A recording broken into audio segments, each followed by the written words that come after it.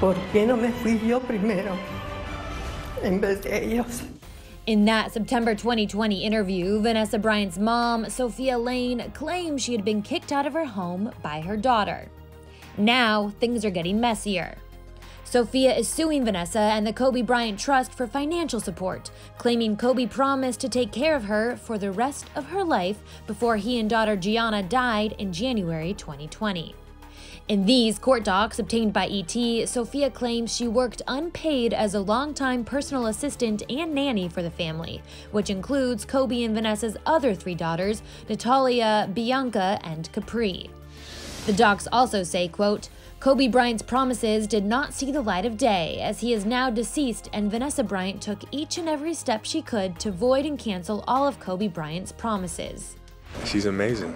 I was there helping, doing everything I possibly can to make the process easier for my wife. And, but ultimately, she did all the work. I was just there just trying to help her out. Now, Vanessa is responding, claiming her mom is trying to extort a financial windfall from the family. In a statement to ET, she says, quote, I have supported her for nearly 20 years, and she was never my or Kobe's personal assistant, nor was she a nanny.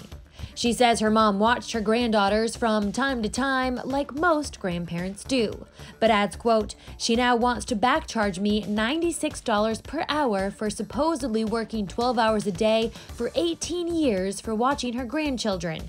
In reality, she only occasionally babysat my older girls when they were toddlers. Que están en un cementerio. Vanessa also addresses her mom's September interview. Quote, even after that betrayal, I was willing to provide my mother with monthly support for the rest of her life, and that wasn't good enough. She instead contacted me through intermediaries and demanded $5 million, a house, and a Mercedes SUV.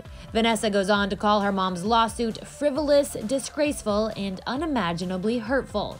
And says, quote, my husband never promised my mother anything, and he would be so disappointed in her behavior and lack of empathy. Vanessa is seemingly surrounded by a great group of supportive friends. Earlier this year, her close pal, Lala Anthony, praised her. I talk to her every single day and just, continue to pray for her and stay positive for her. I tell her every day she's the strongest woman I know, and I'm really, really proud of just how she's handling everything, and just want to continue to be there, as much as I can for her as a friend. She's just an amazing human being, just amazing. The proud mom has also been sharing special moments with her loved ones and daughters to Instagram.